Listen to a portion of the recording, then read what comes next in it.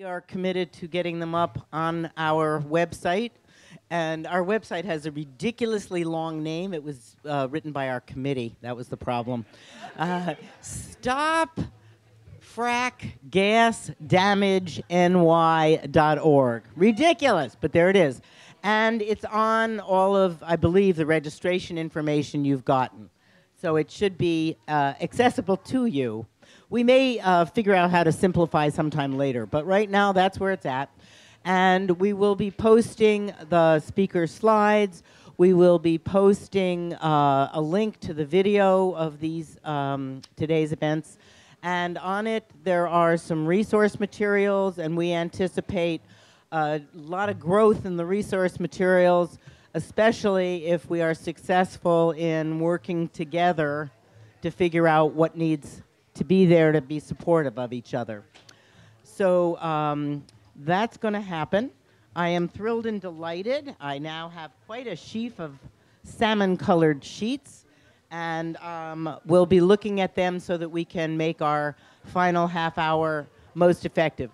If everybody would please sit down and not be talking in here.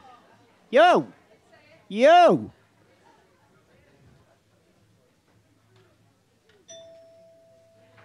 Thank you very much.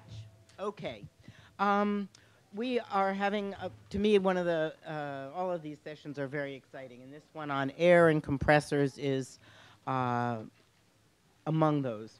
The first speaker is going to be our favorite Bill Podulka, who's going to give us, again, a little bit of who regulates what.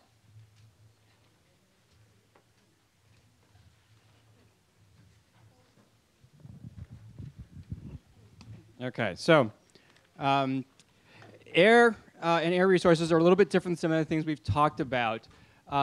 So strictly, EPA and through the Clean Air Act is regulating air quality, but that authority has been delegated in general down to the states to actually implement through these state implementation plans. And so in particular in New York State, definitely our implementation plans have been good enough that the New York DEC is the one who strictly is carrying the day-to-day regulation of the air. And that is done through various air permits. So any stationary source that is potentially emitting enough pollutants requires an air permit. There are 3 levels in New York State. At the lowest level, which are sort of these small sources thought not to be of great concern, basically they register with the DEC. That's a very low-level event that does not require any kind of public notice, so it is not published on the Environmental Notice Board. The 2 higher-level permits then are what's called the State Facility Permit, which may or may not get a notice on the Environmental Notice Board, depending a bit, usually whether it runs into some caps or other things. But the largest sources require Title V Facility Permit in sort of jargon of the trade.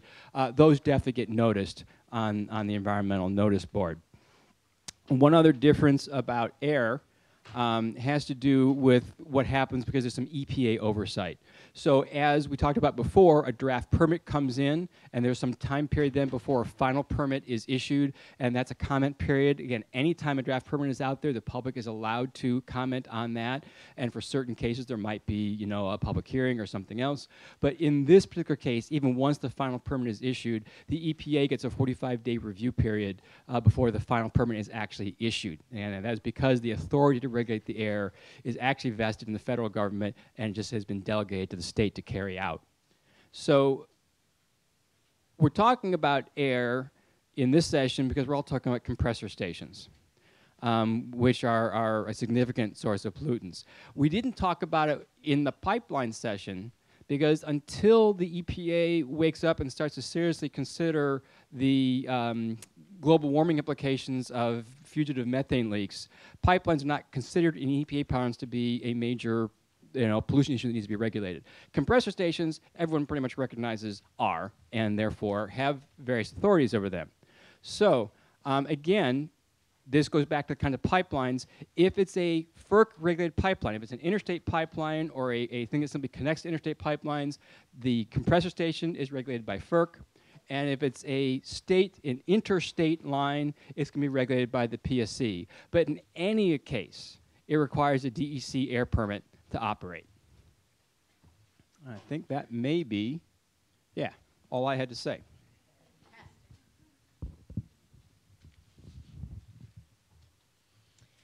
I am very delighted that Dan Raichel, is that how I pronounce it? Raichel, who's a project attorney with the Natural Resources Defense Council in their New York program. He's a lead attorney with NRDC's Community Fracking Defense Project, providing legal assistance to local governments, community groups, and individuals that are or may be harmed by the impacts of fracking or its associated infrastructure. And early on, a couple of months ago, the planning group said, boy, we got a lot of legal questions here. And I sort of put them out to a bunch of lawyers who I thought might be willing to, for free, give us some information. And I have to tell you, Dan has been the most dedicated, and here he is today. Thanks, Dan.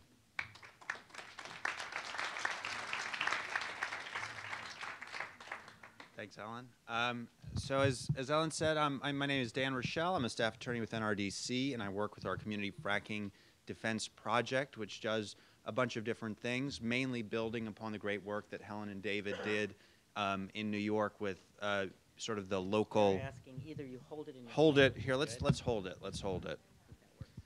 Building on a lot of great works that the SLOTGs did in terms of counseling municipalities on ordinances that ban or limit fracking. We also do advocacy work on behalf of greater municipal control over fracking and other industrial harms, and also we involve ourselves in litigation with respect to those issues. So I'm going to talk today a little bit about the legal authority of New York municipalities to protect local air quality. And I will just note that this is the first time I'm presenting this material, and my computer broke this morning, so I didn't have a chance to practice it. So if it's a little rough and bumpy, bear with me. So what am I going to talk about today? So I'm talking about this ability of municipalities to pass local air quality ordinances, and these are going to be ordinances of general applicability to all sorts of polluting sources within the town. But the question is, because this is a conference about fracking and fracking infrastructure, how would those air ordinances apply to fracking infrastructure? Could they apply to fracking infrastructure? And the answer is, somewhat unclear and a little bit complicated, but I'll try and walk you through. So I'm going to talk a little bit about preemption, which some of you may be familiar with from the Dryden and Middlefield cases, just sort of a general overview. I'm going to talk about how that applies in the municipal context in New York with respect to federal law, and then also to state law, and then I'm going to try and put it all together into one, I don't know what the right metaphor is, casserole or some sort of mixture. So where does preemption come from?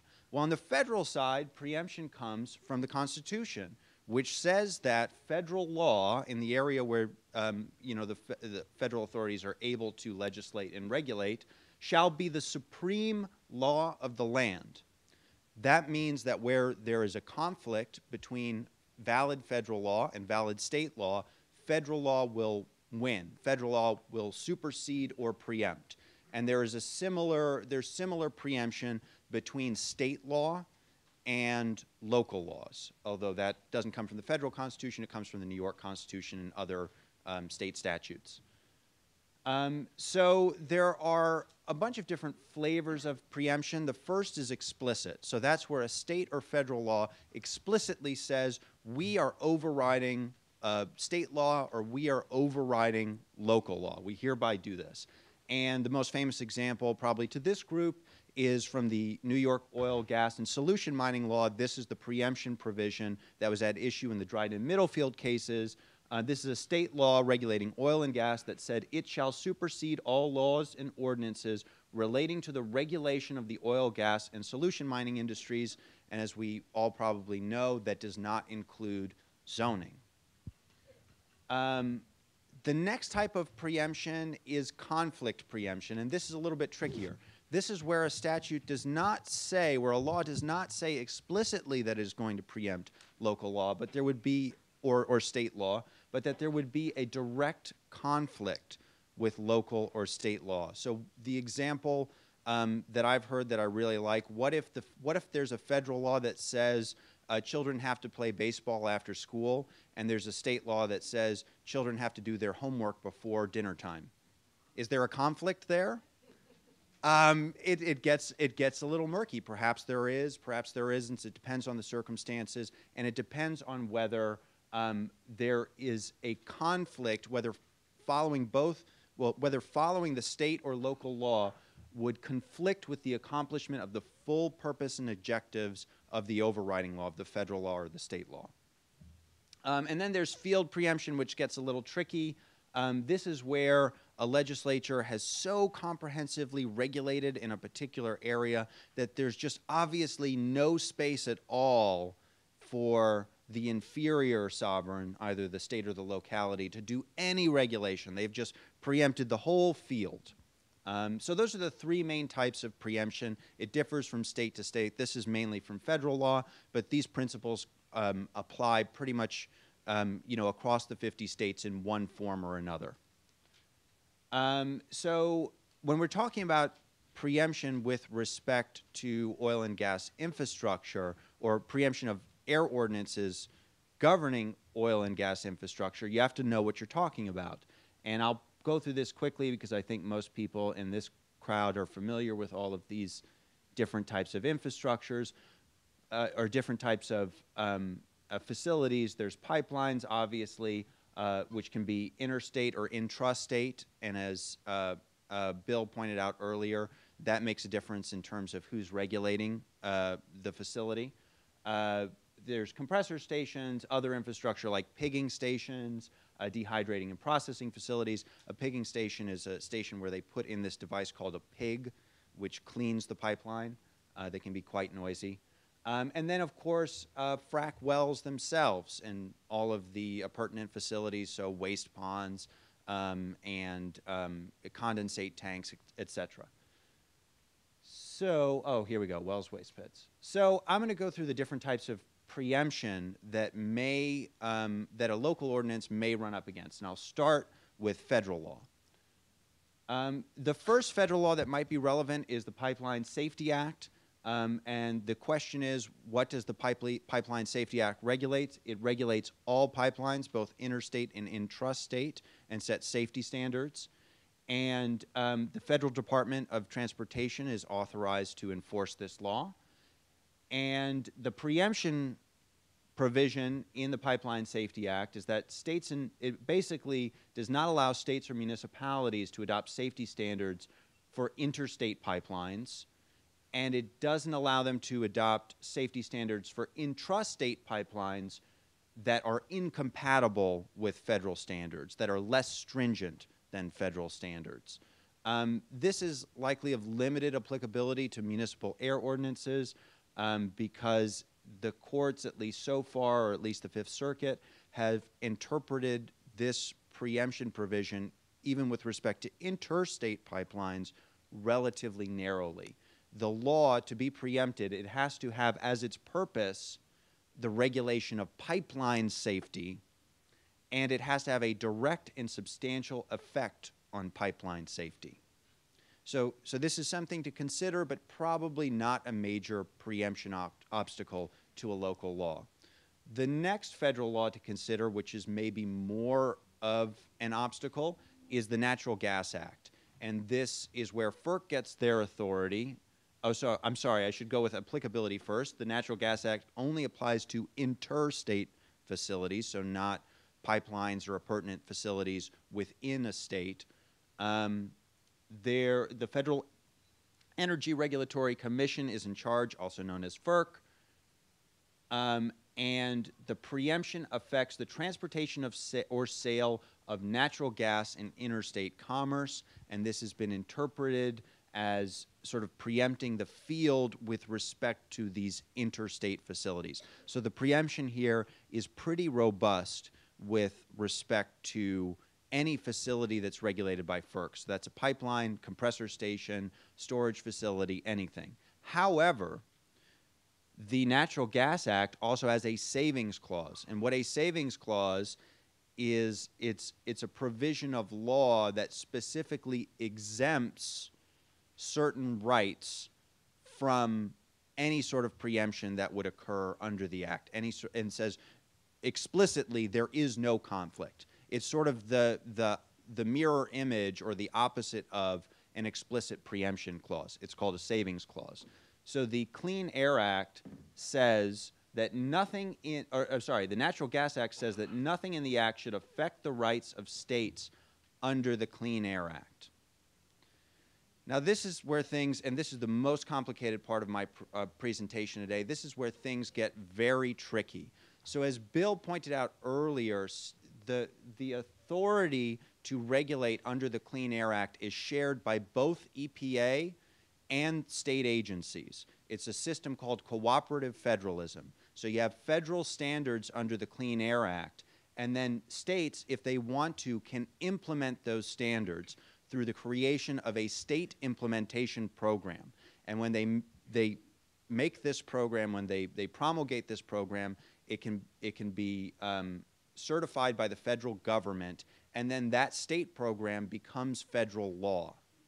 So arguably, and the Clean Air Act gets much more complicated than that. I'm very much oversimplifying it, and I'm not an expert on the Clean Air Act and every specific provision of it. But in general, states have the ability to create these state implementation programs with respect to certain air pollutants and then create federal law. So the question is, what does this savings clause affect? Does it affect the rights that states have to make federal law under the Clean Air Act? Does it save those rights? Or does it save a broader category of rights that states have just in general to pass air ordinances? Not the rights granted by the Clean Air Act, but the rights preserved by the Clean Air Act. And that's where things get very tricky. Because I'm running out of time, I won't talk about the Dominion transmission case. It was a case that arguably did not address this particular question, but the holding implies that it would be just granted rights rather than preserved rights. The Clean Air Act, I'll go through quickly because, again, I'm running out of time. But the Clean Air Act is just replete with savings clauses that allow states to adopt more stringent standards above federal standards, and presumably also allows localities who are empowered through state law to adopt more stringent standards as well. And as I noted, there's sort of dual authority for the Clean Air Act implementation. The next, I'll go through some state statutes. The Air Pollution Control Act, which is the state version of the Clean Air Act. And here, again, this applies to all oil and gas infrastructure that would qualify for a permit, some sort of air control permit based upon its potential to emit. Dual authority here again, and again, a bunch of savings clauses for local ordinances, so likely not a strong obstacle to municipal air ordinances. Where it gets a little bit more tricky and where there is probably clear preemption is the public service law.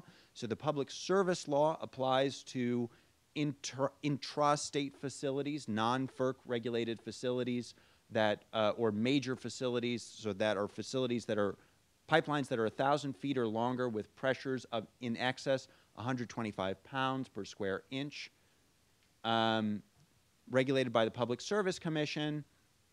And the preemption provision is pretty broad here.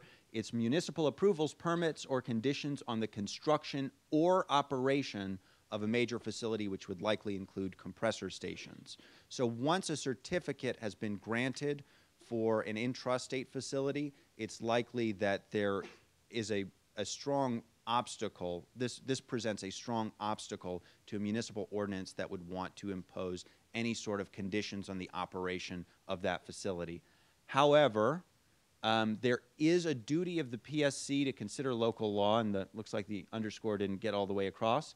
The location of a facility must conform to applicable state and local laws or regulations, and it is binding on the Commission to consider these local laws, except where the local laws are unreasonably restrictive. And of course, that's within the discretion of the PSC to consider what is unreasonably restrictive. But the bottom line is that municipalities, if they have these laws on the books, this is something that it has to be considered by the PSC and is binding on the PSC and needs to be incorporated into the certificate to the extent that it deals with location and is not unreasonably restrictive. So I'm sort of flying through this, but another state act to consider is the oil, gas, and solution mining law of Dryden and Middlefield fame. The applicability is to oil, gas, and solution mining industries. The question is whether a local air ordinance that applies only, that is, or attempted to be enforced against compressor stations or pipeline facilities, whether that would fall in the ambit of the oil, gas, and solution mining law. It's a little bit unclear. It seems to me that this law is directed at extraction and restoration of well sites versus transmission, but it's sort of an open question.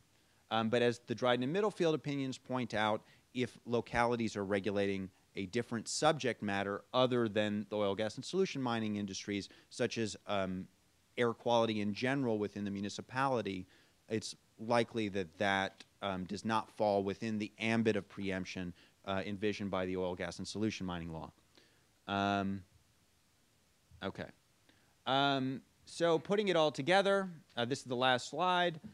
Municipalities cannot completely eliminate or prevent oil and gas infrastructure through overly burdensome air restrictions. Most likely that would be considered to be preempted by federal law as an obstruction to a sort of a federal system for holistically regulating oil and gas activities. So it's a little bit different than the preemption we saw with the oil, gas, and solution mining law.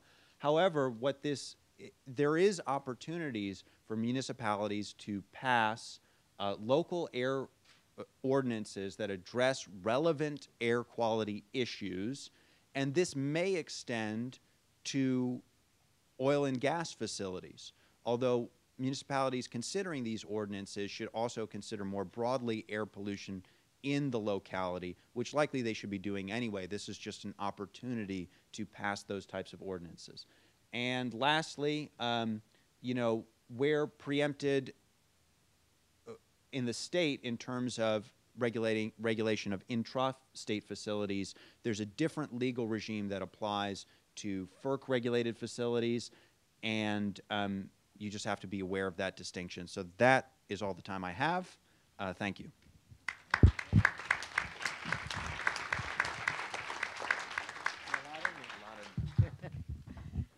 That was awesome.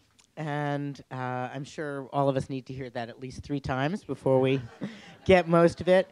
But the good news is Dan is not abandoning this question and this issue. So I am sure we will be able to learn more as he learns more and as time progresses. So stay tuned, I'm sure. The next speaker is it Pramilla or Pramilla? Pramilla. Pramilla Malik, who is a community organizer. She founded Stop the Minisink Compressor Station and Protect Orange County, that both represent frontline communities impacted by gas infrastructure. And she's also written about legal and regulatory framework of the gas industry. We are pleased to have you.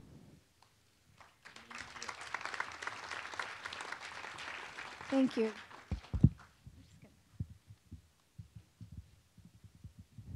Can everybody hear me? Okay. So I want to thank you for inviting me, and how do I do this?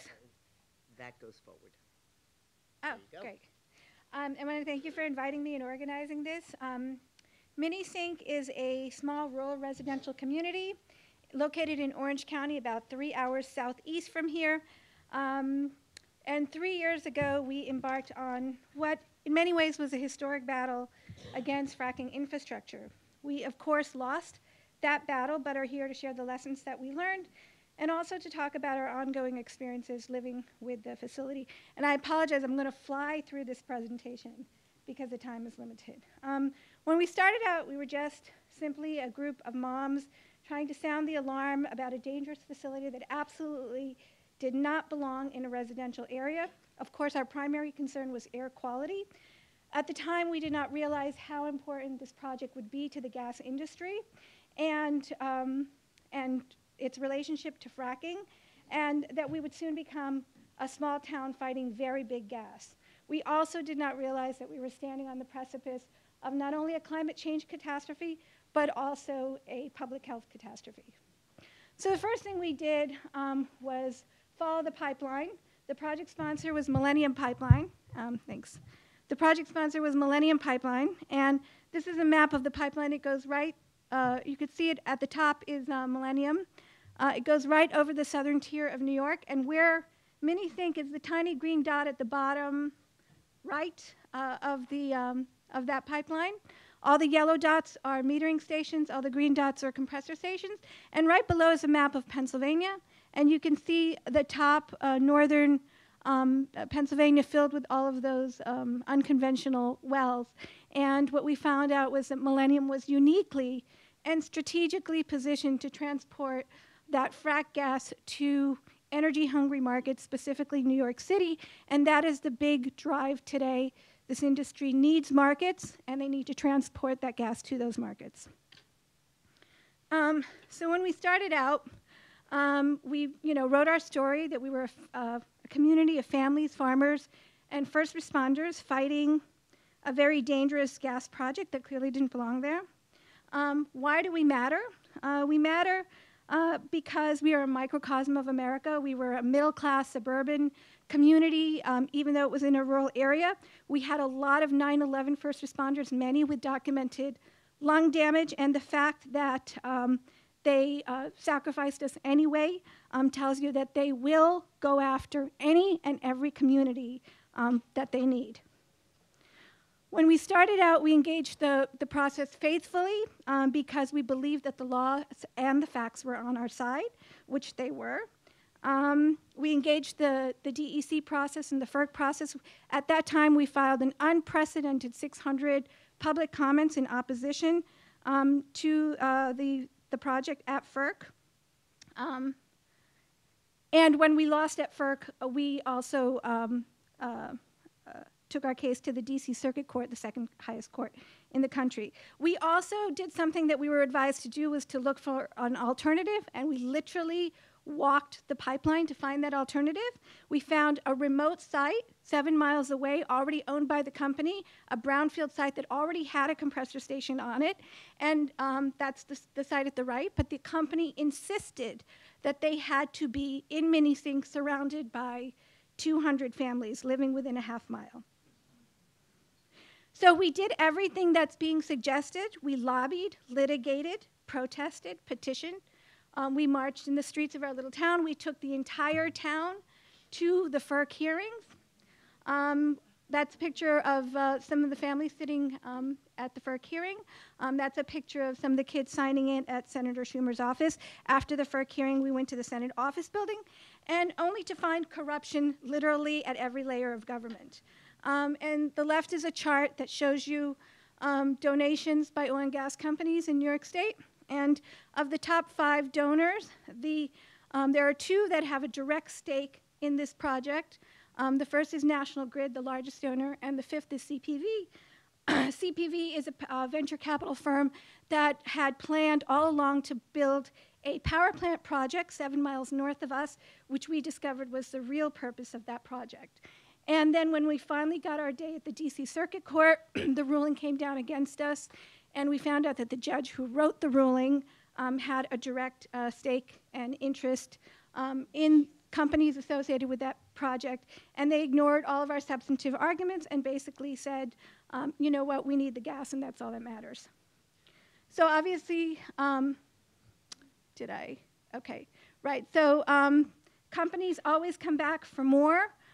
These are some expansion plans that the company has, more compression in Minisink, and the little green dot over there on the right is the power plant project. The red dot is Minisink, and you can see that there's an entire interconnecting pipeline network in the horizon that will take that gas up and around down back to New York City and to Long Island, very close to Port Ambrose. What we discovered was that the laws don't apply to the gas industry, that they're not worth the paper they're written on because there is neither the political will nor the resources to enforce them. This is just a list of all the laws that were violated by this particular project. left us with a very deep sense of betrayal, the realization that the regulatory process is rigged, that corporate power has become excessive, that most of our fundamental rights really do not exist. So now I'm going to talk a little bit about, I'm sorry, I'm just going to go on here.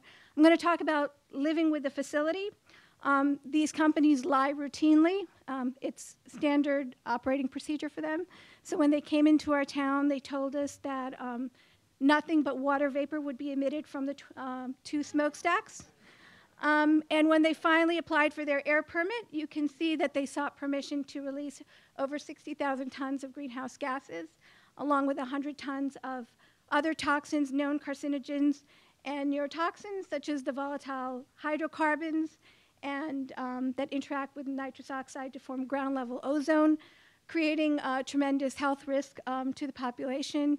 For those who don't know, compressor stations pressurize the gas to keep it moving along the pipeline, and they're generally required every 40 to 100 miles.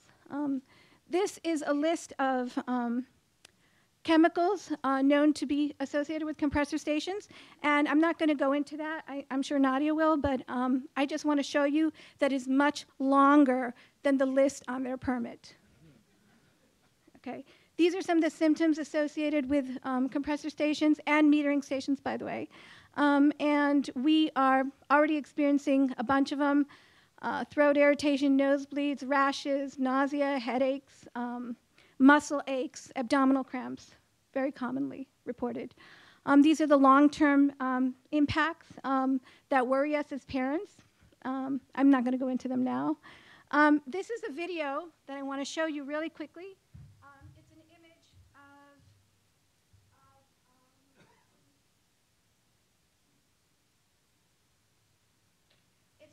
it's an image taken of the smokestacks seen through flare camera.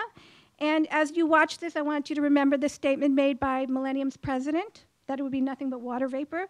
And also as parents, we ask people, why is the burden of proof upon us to prove that we're being harmed? Why is the burden of proof not upon the industry to prove that they're safe? As it is with, drugs when they're released into the market. So what do we live with? We live with odor events, alarms going off, blowdown events, noise. This is just an example of one on September 7th. There is no reporting, no accounting, no regulatory oversight. There is no agency, federal, state, or local, monitoring these companies. This is a metering station which is near us. We have 2 near us. This is a child that was living near the metering station, and this is a rash that he used to develop when he was home. The family moved out. This is an odor event that occurred down the pipeline in Ramapo and in Minisink at the same time. There was a child living near Ramapo. They had a rash. My daughter in Minisink at the same time had a nosebleed. So why should we all care? We should all care because we're all interconnected. We're connected by the pipelines that poison us, the food we all eat, the air we all breathe, the water we drink. And these interstate borders are absolutely irrelevant when it comes to toxic trespass through air and through water. I'm almost done. So I'm going to wrap up by just focusing on some of the lessons that we learned. I'm not going to go into each of these for time, but I think the most important lesson we learned is that your local government is your first line of defense, and they are also the gateway to the industry. And then no matter what your project is, whether it's federal or state, engage every level of government. The other thing we learned is that this is not your grandfather's gas. It's very different. That they always come back for more. Illegal segmentation is pretty standard as well. Follow the gas upstream, midstream, downstream, make connections and connect the resistance. And that the root of our fracking problem is our broken democracy. And finally,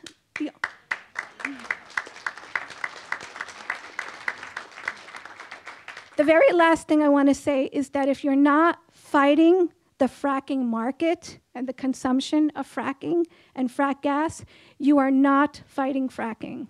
And I say that because we just got word a few minutes ago that the power plant project that we were fighting, they just broke ground. They started cutting down trees. The local fire department has begun their hazmat training for that project. And it's going to be a 650 megawatt gas-fired power plant, allegedly slated to replace Indian Point, and you can't trade poisons and trade victims and call that an environmental victory. I'm sorry. Thank you.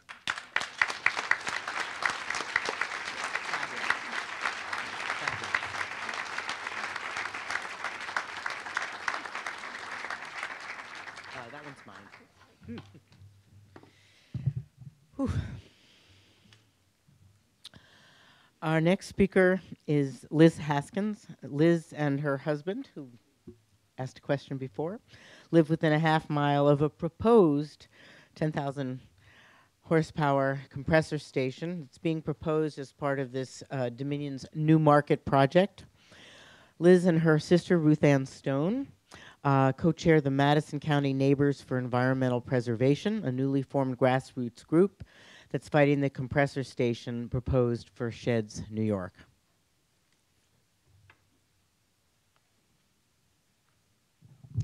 And I also would like to thank Ellen and Sarah and everyone involved with this project. It's just been a tremendous learning experience for those of us here from Sheds who are brand new to this. I want to make sure what do I need to do here? Advanced slides is That one, okay. Oops, okay. Okay, so my name is Liz. I am one of the co-chairs of the Madison County Neighbors for Environmental Preservation. I'm going to pull this off, but I'm trying not to use my time because I'm going to fly through this as well. So I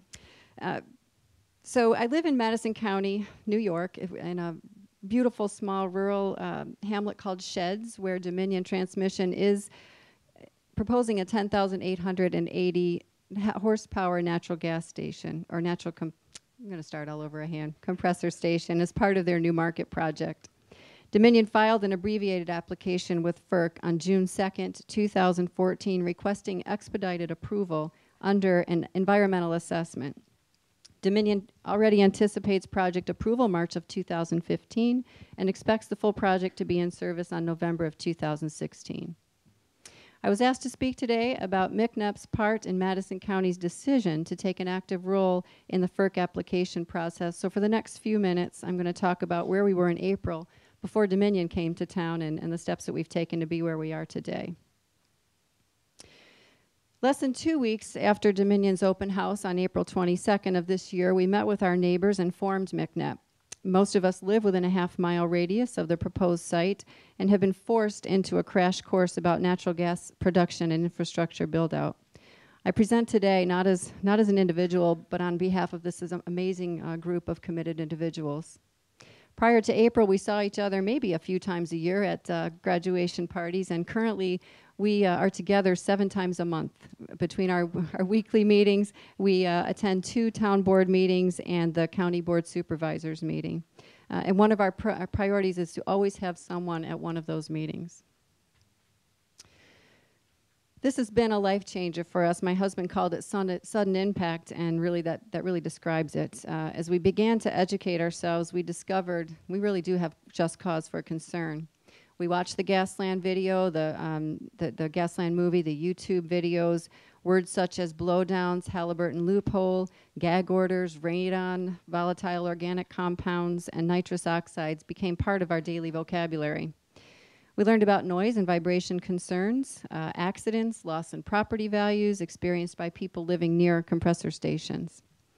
It was early in May when we came upon Minisink's website, and we visited Pramilla, Malik, and we credit her really for where we are today. The insight and direction she provided to us was of great help as we began our work refuting Dominion's claim that the benefit of this project outweighed any adverse impacts experienced by affected landowners and communities. Pramilla shared strategies to consider when challenging applications in the FERC process. So as I reflected back on the past 7 months and the strategies of MCNEP, I really could group them into these three areas: education, public awareness, action, and perseverance. First, we had to educate ourselves. We didn't know what a compressor station was. We had no idea, so we continually research, and this is something that doesn't let up. We have to know what we're talking about, and we have to study. So we do pull up YouTube videos of FERC meetings. We study other project dockets to see, what are people saying and how is FERC coming back and responding to those comments? Public education and awareness was more of a challenge because gas companies are only required to inform landowners within a half-mile radius of the project. So the public at large has little or no knowledge of what's happening, and with the exception of a legal notice that was placed in our local paper by Dominion, it was MCNEP who did all of the ads. We ran informational ads linking people to websites, telling them about accidents, blowdowns, reported health risks. We ran 2 inserts in our local papers for informational sessions that we put together. 3 different advertisements of the FERC meeting. The local authorities or the local officials gave a 1-day notice for that October 8th meeting in Georgetown. We used flyers, posters, and social media. We contacted Dr. Wilma Subra, and with her permission, distributed copies of the preservation about the health risks that she gave in Minisink, and we gave that to everyone who would take it, anyone who would talk with us. We contacted and met with elected officials and community leaders. We attended all and speak at most of the town and county board meetings. We submit our comments to the clerk so they can be made part of the record. We also provide copies of our research to be made part of the official record, because that way no one can say, we didn't know. We are all interveners. We comment on a number of issues, but the one thing we consistently comment on is the health concerns. We respectfully ask our representatives to fulfill their responsibility to protect the people they represent and to carry our message regardless of their personal views. Actions are another constant activity of the group. So in respect of time, I'm only going to mention a few. Collectively, we visited 6 different compressor stations. So we could give firsthand testimony of what we saw, what we heard, and what we smelled. We had a booth at the local fair where we distributed many handouts. We enlarged a map that we had obtained from the county planning department, and we had asked them to put radius circles. So we had 0.5 all the way up to 5 miles. So when folks came in and visited our booth, they could actually take a push pin and put where their house was and see, geez, I'm within that radius. I'm going to be affected by this. We provided lawn signs to supporters of MCNEP. One member walked 2 parades. She literally followed the parade, handing out information and handing out flyers about the project. We put on 2 informational meetings. We organized in August with credible and knowledgeable speakers, Mary Menapace, Larissa Dierska, Nadia Steinzor, Bill Houston, and Scott Clark, many of which are here today. We retained legal counsel. With only 20 members of our core group, the funds we raised are only a small fraction of what we will need should we need to take this to or take legal action. So we do a lot of the work on our own. We foil our own documents, and we try to use him sparingly. Perseverance, never give up. In spite of the many people who from day one said to us, you won't win. You're wasting your time, you're wasting your energy. We reply that we have no choice. We're fighting for our lives. So lessons learned. Base comments on factual data. In our experience, our elected officials validate only peer-reviewed data submitted by professionals.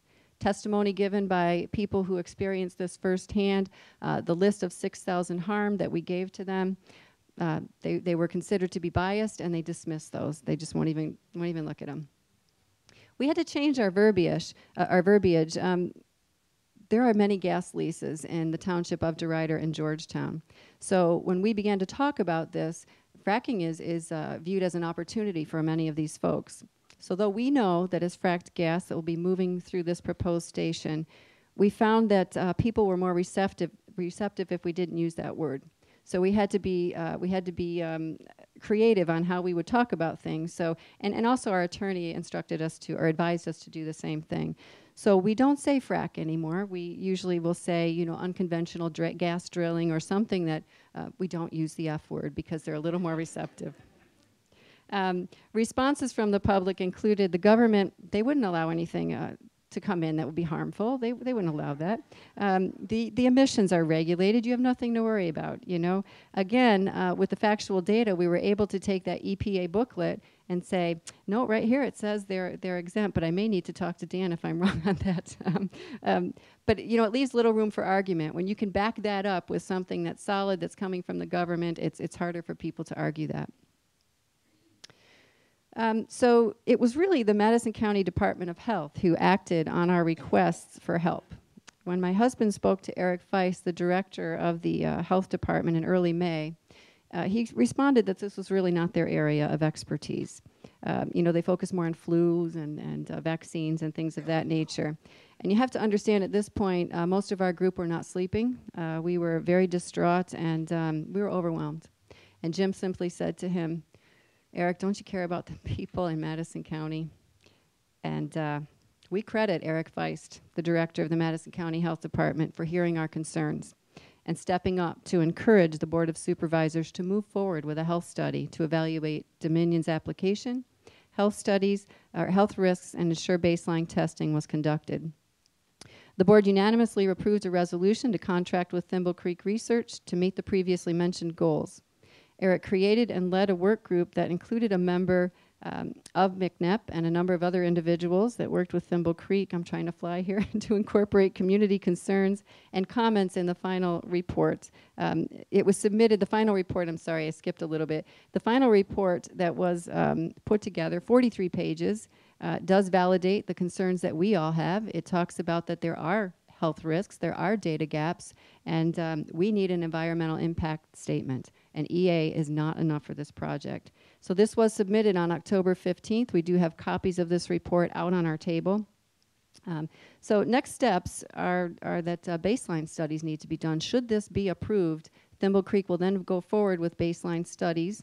And for next steps for MCNEP, we are now using that 43-page report to respectfully request a moratorium. It's time to stop. So Maura mentioned earlier that this is, it is the locals who are fighting with the help of others coming in. We're desperately in need of your help. I think that papers are being, were they passed out, Keith and Ruth Ann, already? We desperately need help. On November 20th, FERC needs to hear a united message. Stop. Stop. How appropriate. Stop. I'm almost done. Comments on the New Market project are needed. So information, we're out there. Please come see us. It's affecting many of us, and thank you again.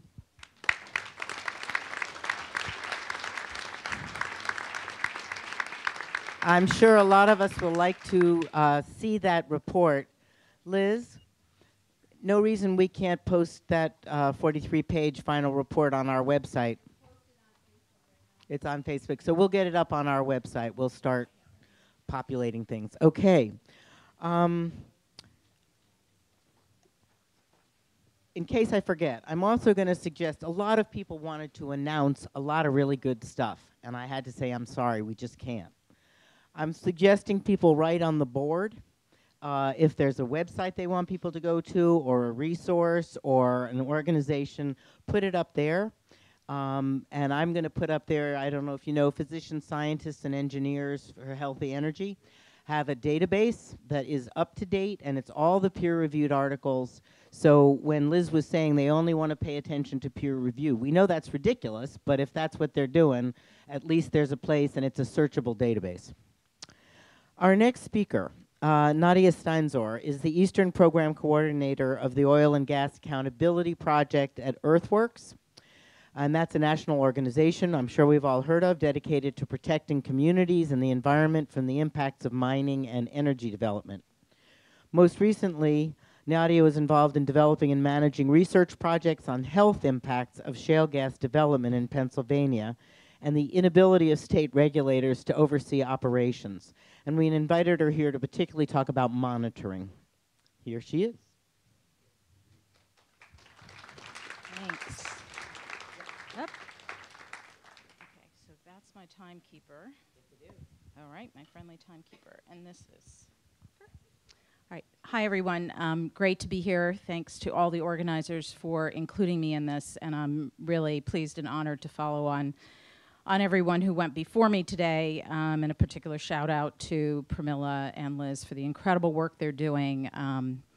So I'm going to talk about monitoring and air testing and why it matters. And the title of my presentation kind of says the first reason why it matters, because people have a right to know what's in their air for all the reasons we've been discussing. And I'm just going to give a few quick overview of the context into which testing and monitoring projects by all of us and by nonprofit organizations have become necessary. First of all is the obvious. There's a huge timing mismatch. This boom got off before we could figure out what to do about it and before the impacts were considered. There is a crisis in oversight and enforcement. There is no regulatory agency in the nation that has a handle on this industry, and as the boom continues, they are falling further and further behind in their rates of inspection and so on. Then the loopholes for polluters. I won't go into all the details. Somebody mentioned the Halliburton loophole, but there are actually 7 federal laws which all contain significant loopholes that make the tracking of actual pollution and by association, the actual understanding of their impacts very difficult. And for the purposes we're talking about today and in this session, there is a big loophole in the Clean Air Act which allows operators to permit many small facilities that may be for one project. Segmentation was referred to. This is somewhat related. There has also just been really limited research on the health impacts of oil and gas development historically. That may seem incredible now that we have almost 1 million oil and gas wells in the United States, but it is true, and there is a lot that is emerging in the last several years, and monitoring is part of that. We're still struggling to draw a connection between a particular facility and a particular health impact, but that's where testing comes in. And then state and federal monitoring is limited to urban areas, high population areas, and generally public water supplies, which are not really always the situations in the gas fields. And then we've had really limited baseline water and air testing by agencies to even get us started to know what was there before drilling came to town. So the primary reason that testing matters is because the gas industry continues to insist that gas development, all the infrastructure, just like drilling, is a clean process or vapor only, as we heard, and that, you know, the water contamination will never, the chemicals will never reach the water table, et cetera. So testing matters to refute that. That's the long-term goal, to build a body of data that we all can use to counter that argument. But most importantly, it gives residents the information they need and deserve to know what's in their air and what might be affecting them, especially if they start to have health impacts. So it's an empowering kind of activity, and it fills all these information gaps in the that I mentioned earlier, you know, in the previous slide, all the things that we don't have, and testing is a big part of filling those gaps. And then it responds to the show me the evidence, or as Liz said, show me the peer-reviewed research about, you know, show me evidence that it's a problem. The fact that your kid has a nosebleed since it started isn't enough for me. We can debate that at a break. So it challenges assumptions, and over time, the hope of all of us doing testing and monitoring work is that it will change the debate and change our energy choices. So that's the long-term thing. I'm not going to go into all of these. This is just a sampling of all the monitoring and testing work that's been done in the last several years. The warning signs is a new report out by the Global Community Monitor and the Coming Clean Network, which actually, it's a very unique approach, put the actual tools, the methods in the hands of the citizens they were following. Southwest Pennsylvania Environmental Health Project has also been key, and they're starting to work in New York as well to find ways to combine health symptoms information with air monitoring data. And the other studies, I put the Utah Department of Environmental Quality up there because that's a huge monitoring project. It's not citizens-based, but it's really showing the connection between VOCs and ozone and oil and gas production. So I'm going to talk a little bit about our work. In 2011 to 12, we set out to see if there were, if we could identify patterns and associations between the health symptoms that people across Pennsylvania were reporting and the air around them. And it involved gas wells, compressor stations, and waste impoundment facilities. And then in 2013, we started a project to follow up on some of those cases and to do more in-depth testing and monitoring around those homes. and developed case studies, which are all on our website. And all in all, we ended up with data from over 100 health symptom surveys and about 90 air and water tests altogether. And we really wanted to see if we could see associations between what was going on and what people were experiencing. So I'll have to fly through this. But remarkably, even to our surprise, we found that the top symptoms, and this is now showing to be consistent with other studies that have come out, were similar in all the counties. We tested and spoke with people all across Pennsylvania in many counties. And most reported odors and said that the symptoms were either new or had gotten worse since the activity started. We saw higher rates of certain symptoms in people who were closer by. Thanks. And then we also found that health symptoms at households closely matched the known health impacts of the chemicals that we detected at those households. I hope I said that to make sense. So that there was a 68% match between, benzene, for example, was detected at a certain home where everyone was in the home was reporting headaches, which is a very known symptom of benzene, and the list goes on. So we also found in the blackout report that we did, which actually ended up being because of what we were finding as we went along, we thought we could find all this information on what was happening at these sites, and it was so difficult to get the information that it became a report really about how citizens are being kept out of the loop of what's going on around them in the state of Pennsylvania. But we did look at emissions data that the state of Pennsylvania keeps. New York, D.C. also has an emissions database for industrial facilities, and many compressor stations are on there, existing compressor stations. So we found that some of the compressor stations where the people we were following over the years had the worst health symptoms were among the top polluters in their counties. So they exceeded industrial facilities, they exceeded power plants, single compressor stations. Large ones, but single ones. So now the question is, with all of these different studies coming out, and a lot of them are pointing in a similar direction. Our work is among many that are out there. And as others have said, there's a lot of peer-reviewed research coming out, thank goodness, because that seems to be the high bar. And I'll just name a few examples of how this testing is being applied to regulatory and policy change, and also influencing the minds of decision makers. So in 2011, a group out of the University of Pittsburgh went and tested water in the Monongahela River upstream from a wastewater treatment plant that was accepting frack water, and downstream. And the differences in their tests led to an investigation by the state and eventually a couple of lawsuits. It also led to a bottled water advisory for the city of Pittsburgh. But there's a lot that's happened as a result of that process got started. Colorado recently became the first state in the nation to pass methane emissions rules, and those actually came about. It requires operators, I forget the end date, they have several years to do it, but requires them to reduce their emissions by 95%. We'll see if they can get there. But because with methane comes a lot of other VOCs and other chemicals.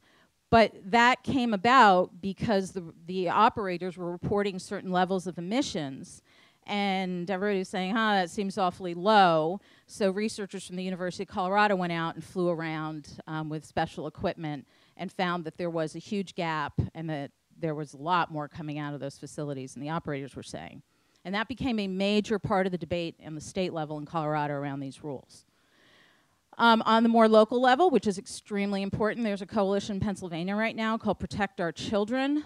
Several towns are getting involved. People are organizing to try to prevent compressor stations and new large well pads from going in very close to schools. And they're doing amazing organizing work with school nurses and health officials and so on.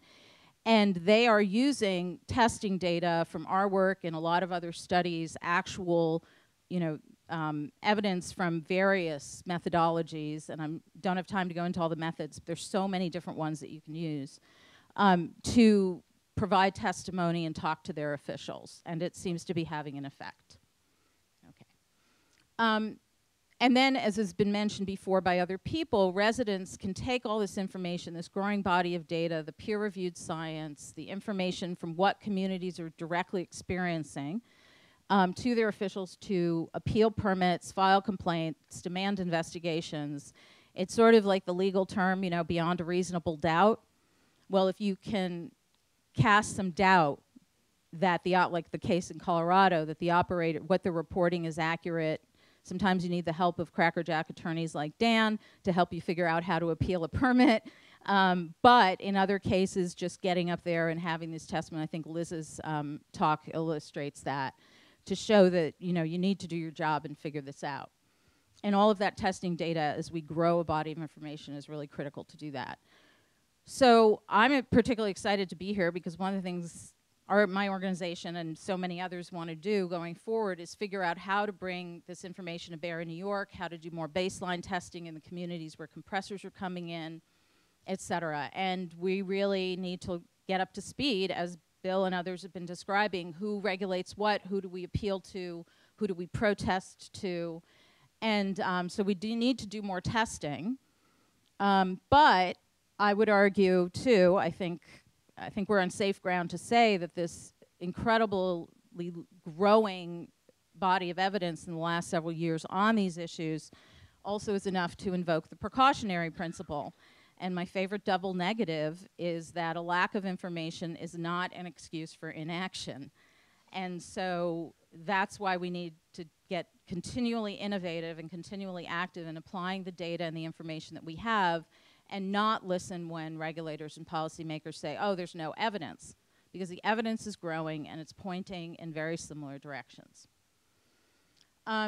The other problem is that agencies really need to be pushed, and I think we have to figure out how to do this legally and as in our communities, to consider the additive effect of putting more in. There are many communities downstate, for example, that are already in violating federal air pollution standards, and why are we adding more compressor stations? So really push them to look at what's called the accumulative effects. There is no regulatory agency that currently does that. FERC is legally obligated to. There's probably room for maneuver in there. And it would be great to get some air and water baseline testing. Some states do require it. New York does not. It's all very disjointed, but that's a role that communities can play, is establishing some of this baseline testing. If you currently do not have industrial facilities, and I know there are folks here from who are dealing with a Hancock compressor in the Western Catskills, and that is shaping up to be a really important test because they did get pre-compressor activity information, and now they're continuing the testing. There's a lot of room for maneuver in terms of forcing the operators to continually upgrade their technologies and have the strongest emissions controls. And I'll just finish by underscoring what Pramilla and others have said about shifting the burden of proof. All this testing work and getting involved as communities is essential, and it's interesting and important, but it's also the job of regulators and policymakers. And so at some point, I think, you know, part of our job is to make them do theirs. And that's a lot of what drives this work. And then the last thing, it's not the last bullet there, flip them around, that you know, all of these permits allow a certain level of pollution, and that's incredibly frustrating and shocking to say, oh, they can emit 60,000 tons, but they can't emit 100,000 tons, you know, and you go round and around. But the permit to pollute does not mean the freedom to harm, and I think it's the space between those two that we can find convincing arguments and bring this growing body of data to bear, as so many of you are doing in your communities. So thank you.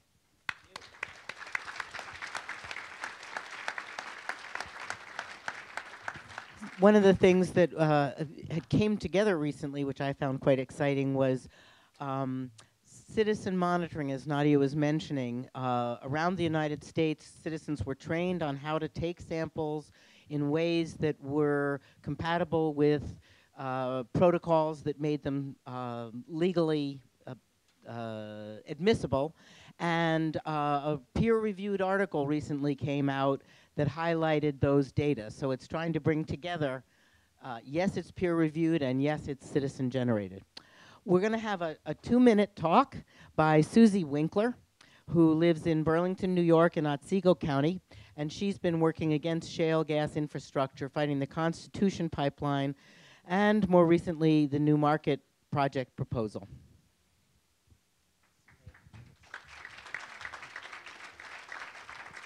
Hey there. As the infrastructure balloons across the state, we're being approached by industry. Towns and their planning boards are getting letters from pipeline companies.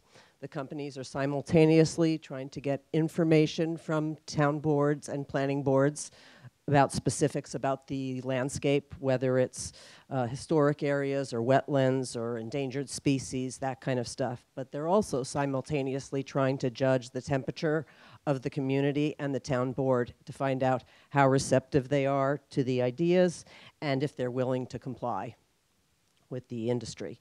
So towns that supply the information are helping to push, protect, help to push these industries forward. And so we have to stop that.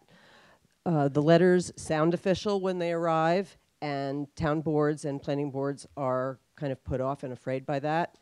And that's exactly the intention of the letters. But they're not requests from the federal government, and we need to remind our town boards about that. The letters, no.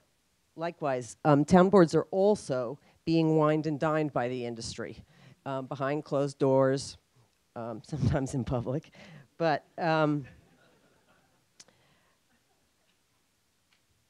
they are being given false information, and they're being told that the projects are insignificant and won't harm their citizens, and then unfortunately those supervisors are going back out into the community and telling that to the people who have received, the directly affected people who are living around those projects are being told not to worry, and that's the problem, that then the citizens don't get out and get involved.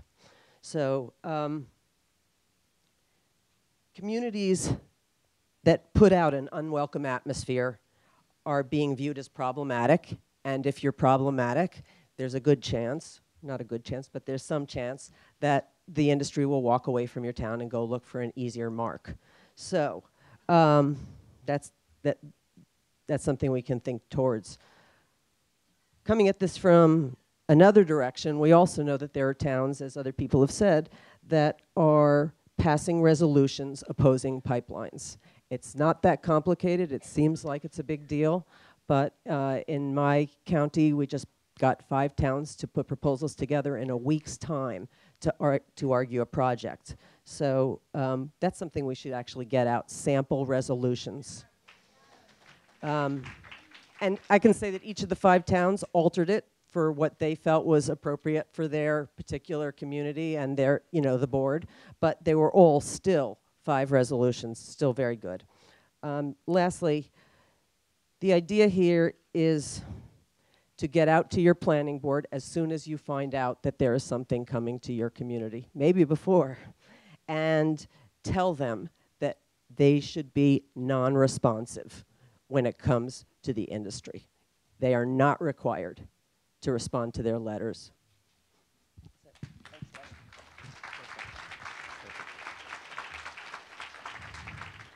Okay. At this point, we have a moderately short time for questions and for comments. So, Joe, are you standing to give one? One of each. Oh. Pick your one. Okay, well, we need these now. Please pass them my way, not to me literally, but down the aisle to this side. My question is, what is the experience of folks, what do they use FOIL requests for at the local level, and is it worth doing? Okay, that's a pretty broad question, and I don't know whether there's somebody here. Is Bob Niad still here? No. Yep. You want to give an answer, Liz? Come up and give an answer. We foiled early on. We foiled our town government. We also foiled DEC. And what we did find as we go through the 800 and some odd page application is there are some differences. So I would recommend foiling just to go through and see what's happened, and you can find those differences because then you can use them in your responses to FERC as you're fighting a project. That was differences between what, Liz? Into Ruth Ann. I'm going to call on Ruth Ann there. What it was the different emission levels? Is that?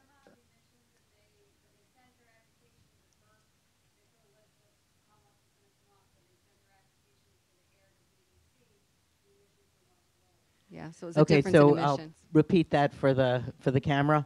What was different was the permittee, the person looking for the permit dominion, what they said to FERC and what they said to DEC were not the same in terms of air emissions.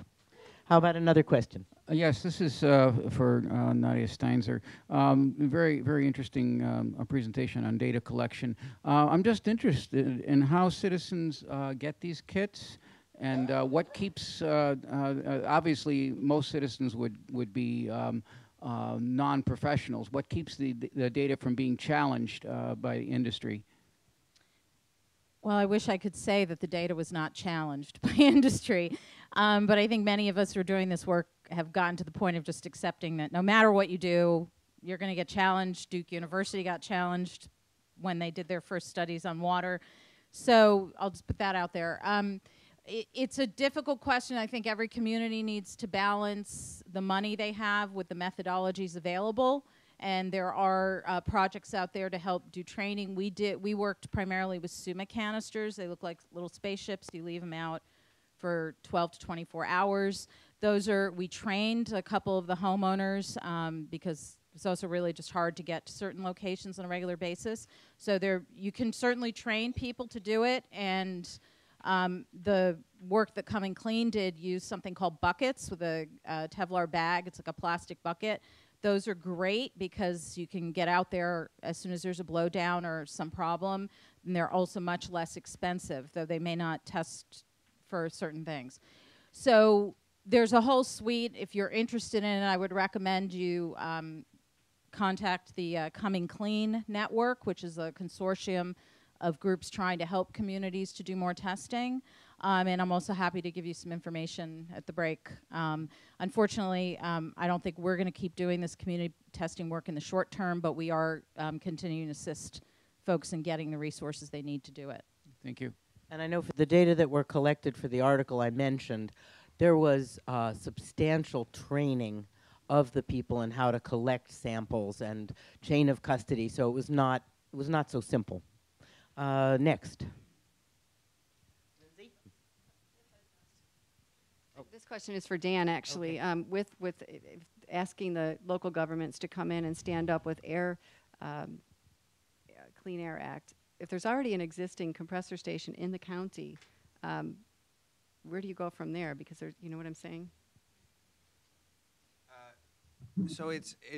So again, I'll just reiterate that we're sort of in the nascent stages of research into looking into how ordinances of general applicability would apply to infrastructure facilities within the town. However, with respect to PSC regulated facilities, so intrastate facilities, there likely would not be much room to have prospective effect to that facility unless there was a renewal of the certificate. They would have to somehow get another certificate, and then at that point they would maybe have to take into account local law. With interstate facility, there may be more room to maneuver. So FERC regulated facilities, there may be more room to maneuver, but again, that depends on how a court would interpret the particular, that savings clause within the Natural Gas Act. And one thing that I didn't, because I was sort of just flying through the presentation, I didn't have a chance to sort of tie in some of the larger ideas. That's an ambiguous area of the law. I think there's a very strong argument that the Act was not intended to preempt local air ordinances of general applicability. However, that'll be up to a court to decide. I don't think any court has directly addressed the issue. As I noted, the Dominion transmission case, I think that's the Fourth Circuit, sort of address the issue, but not directly. One thing we do know, and this is from the Dominion transmission case, if that local ordinance is a part of the state implementation plan, the state's program that it gets certified by EPA, then that was held not to be preempted in that case in the Fourth Circuit. So that's another potential angle to look at, incorporating local ordinances into state implementation plans. Don't interstate facilities eventually get incorporated into the interstate system? Oh, you mean intrastate? You know what? You know what, Peter? You're out of line. Okay, yeah. Lindsay. Well, they do, but it's just a question of who has regulatory authority. So at some point, the Natural Gas Act draws a line, and if you're on the other side of the line, you're PSC, and then there's another line for unregulated facilities if you're below 1,000 feet and under 125 pounds per square inch. Okay, Lindsay. All right, so this is another question for Dan.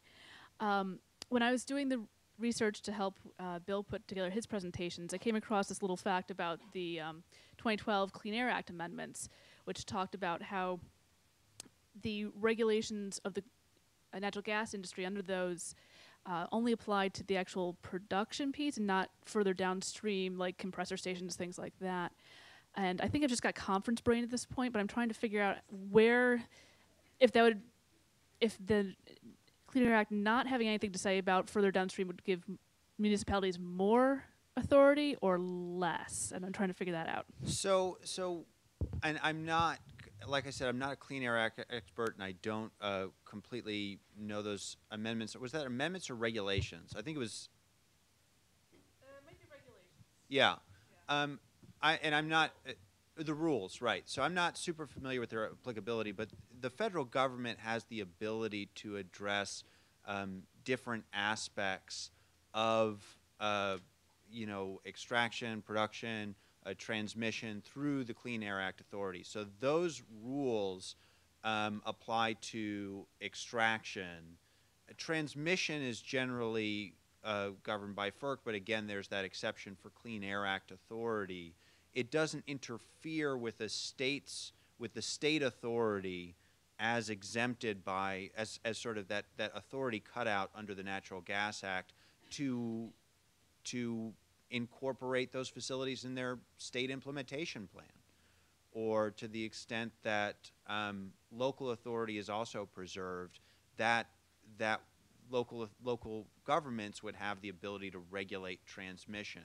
So just because the EPA is taking action in one part of the stream doesn't necessarily mean that forecloses other actors like the state or localities to take action with respect to air pollution at other parts of the stream.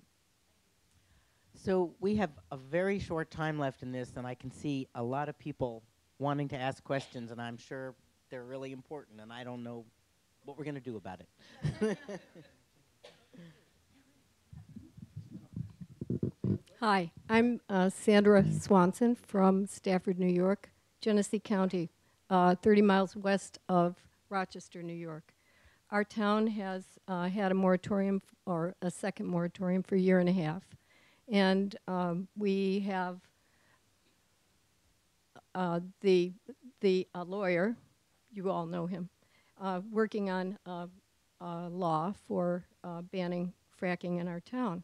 And the fracking law has just been put off and put off and put off until finally last month. We've been asking every month, what is the status, what is the status, what is the status?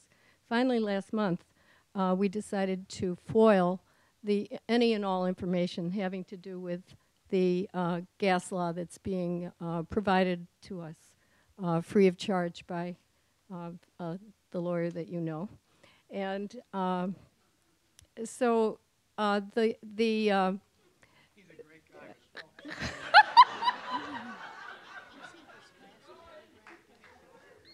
So I have to remember my story. So I'm going to go as quickly as possible. But we're getting short on time. The guy is not going to tell us that he doesn't want to have fracking, and he's going to get it around anyway. And so we did foil and get the information, and we realized that the law had been in their hands since June. But this is just last week, so we hadn't gotten any information until last week. Also, at the same time, the lawyer and the supervisor have presented to the town lawyer. Where are we going with this? Where are we going with this? We're going to someplace really important, and I'm slow. Let's go. So the supervisor introduced the a right to farm law. Does everybody here know what a right to farm law is? Yes. Okay. There are 3 waves of right to farm, and so this is the latest. And this latest is changing the nomenclature of what actually agriculture is, and it's going to change it to include energy production or energy harvesting. And in our town, the supervisor must really know that, because he was going to put in the right to farm law, which has this nomenclature in it, and preempt this law that we're going to have through this one lawyer that I've been talking about. So what I want to tell you is, please research the right to farm laws all over the nation, especially Missouri. Find out what they're really doing. And also I'd like to tell you about a new consortium at Penn State University called Ag Law Food Consortium. And it's run by a guy named Ross, P-I-F-E-R, Pfeiffer, who right on their mission statement says that they are including energy production in all of agriculture from now on. They're trying to get it through. So that sounds worth looking into. Okay. Interesting. Okay. Very quick question. This may be for Dan. Actually, hold on 1 second. So we are actually at 3 o'clock. I think we're all keenly interested. And I would say that we also sort of need a break, so I don't know where to go with that. We're going to have a waste session that is going to start promptly at 3:25 in 25 minutes. And perhaps what I would like to do is say, those of you who need to get up, need to go, get a break, get a cookie, get some coffee, go pee, whatever it is you need to do, just take a break from conference brain. Feel free. That's what's scheduled right now. And I would recommend that that's something a lot of us need to do. There are the yellow sheets out there if you want to sign up for something. And if our speakers are willing, are you willing? Then what I would also suggest is that those who are interested in sticking around and having some questions and having some answers and making some comments, that that's okay too. So let's wait a minute and let people get up and get out. And frankly, at one point, I'm going to get up and get out. I think everybody use the facilities. Yeah? Well, I think just let them go.